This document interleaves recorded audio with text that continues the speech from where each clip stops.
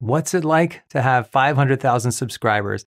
That's the big milestone we've just crossed. And I say we because we have literally done this together.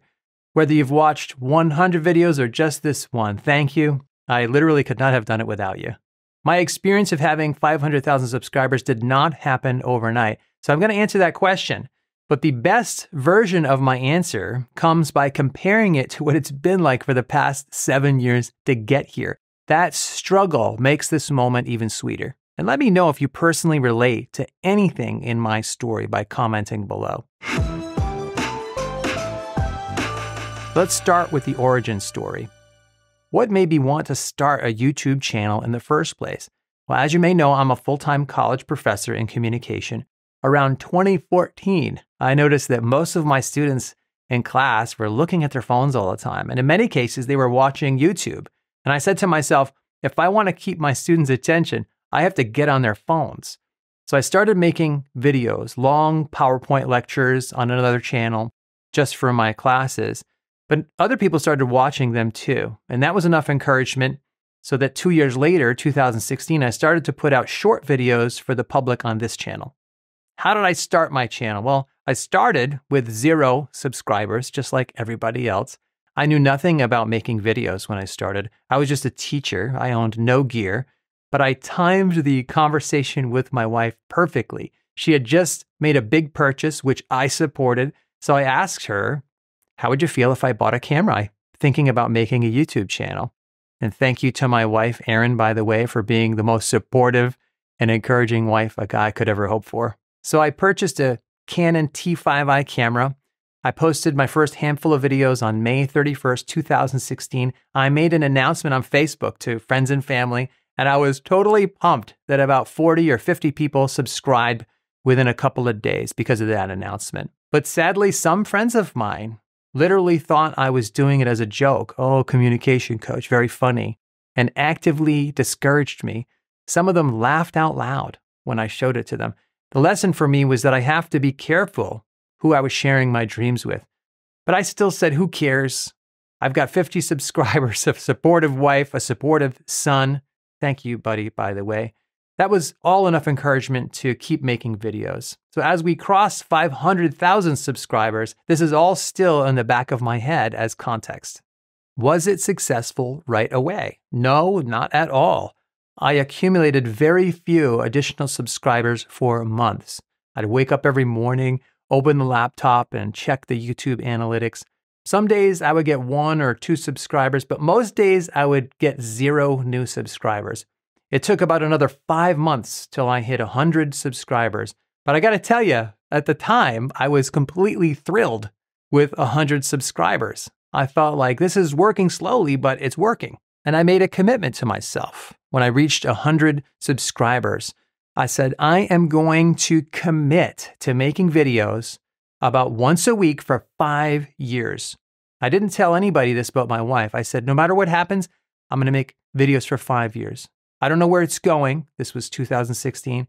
But I said to myself, Alex, at the end of 5 years, if you end up with 500 subscribers, it'll be worth it. That's 500 individual people who will be listening to me talk about communication. Reaching that goal was going to be good enough for me. And for 5 years, the thought of quitting or taking a long break or changing the focus of the channel never occurred to me once. I personally don't make commitments lightly, but once I do commit, I stick with it unless there's a really compelling reason to change my mind. So I stuck with it. How long did it take to become a successful channel? Well, the channel today is now a little over 7 years old. You can see the numbers on the About page that show that journey. It took 5 months to gain 100 subscribers, as I mentioned. It took a full year from the launch to gain 500, and I was beyond excited. I thought it was going to take me 5 years to get there. And it was almost 15 months before I reached 1,000 subscribers, and 2 years and a few months to reach 10,000 subscribers. The pace was picking up fast at this point. At 10,000 subscribers in 2018, I thought to myself, this is turning into a genuinely successful channel. I wanted to keep growing, but to me, that was the moment I felt as if the experiment was a success. Did you have any channels that were role models?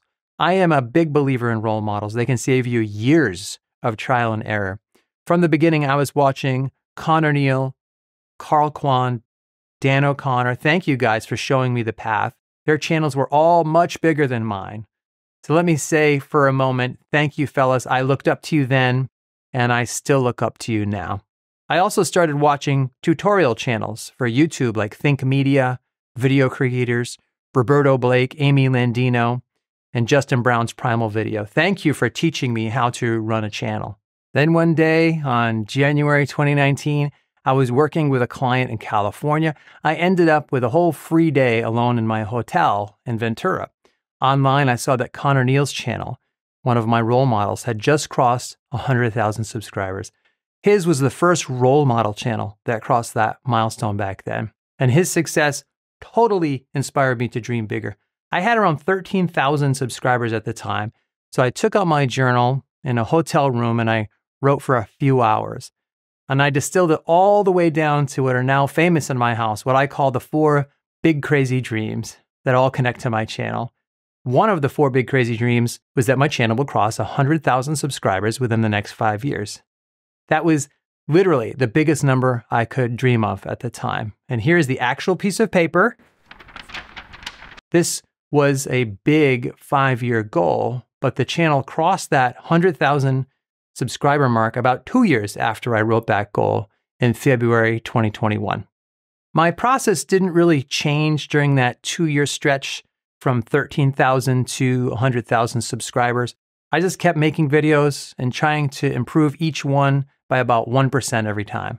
Now, every 2 years, I update that big crazy dreams list. In January 2021, I rewrote that I would reach a 500,000 subscriber mark by the year 2026. Obviously, still a long way off right now. But just like before, when I wrote that dream on paper, I thought to myself, Alex, who are you kidding? That is an insane number. How are you ever going to do that? But that's the idea. That's why I call these big crazy dreams. So it didn't take all 5 years to get there. We obviously crossed that milestone just 2.5 years from writing that goal on paper. With all of this background, the answer to the key question will have some context because I have all of that history in my bloodstream as part of my journey. So what's it like to have a 500,000 subscriber channel? It's fantastic. I am having a blast. I feel like I'm on an adventure. A subscriber, Connie, left a comment recently. She said, "You were created to teach this. Love all your teachings. So honest and clear. Thank you. God bless you." Comments like that capture how I feel and are really encouraging. It does feel to me like a calling, not just a channel. It's a genuine joy. Here's some other details about what it's like. It's created a lot of professional opportunities. It helped me and my friend Julian Miravel, for example, get a book deal recently. As they say, link in the description below to that book. I was shocked when literary agents and publishers started to reach out to me instead of the other way around. I was able to start the Communication Coach Academy, which is a private coaching group. My email list has gotten pretty huge. I get invited to be on podcasts with some amazing hosts. So having 500,000 subscribers has opened a lot of professional doors. One difference I've noticed now that the channel is larger, however, is that I feel a greater sense of professional autonomy. I'm extremely busy, but I feel a lot of freedom and independence at the same time. I don't have to ask anybody permission to make a video. I feel like I can speak in my own voice and people are actually listening. I still teach college full-time and I spend a lot of nights and weekends working, so I'm not technically a full-time YouTube creator. That means part of what it's like for me now is that I feel as if I'm constantly working. Some Friday nights it'll be 8 p.m. and my wife will say, okay, let's put it away for the night because I'm still grading student assignments or doing something for the channel. I work 6 long days a week doing both college and the channel, but it's fun in other ways because some of my students get a kick out of the fact that I have a channel and my fellow professors are supportive. My supervisor and longtime dean is supportive, all the way up to the college president. They're all really supportive and they say, hey, way to go. So I'm still doing both teaching and YouTube, and it's a lot of hours, but the psychological freedom and autonomy and voice that comes with a growing channel feels great. I feel like I'm my own boss. Here's some common questions I get now that the channel has grown. Do you get recognized?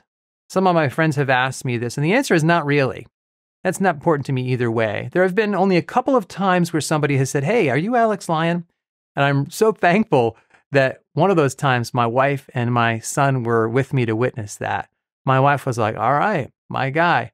But my channel is really just an education channel. It's not about me as a person. This isn't a lifestyle channel or a vlog.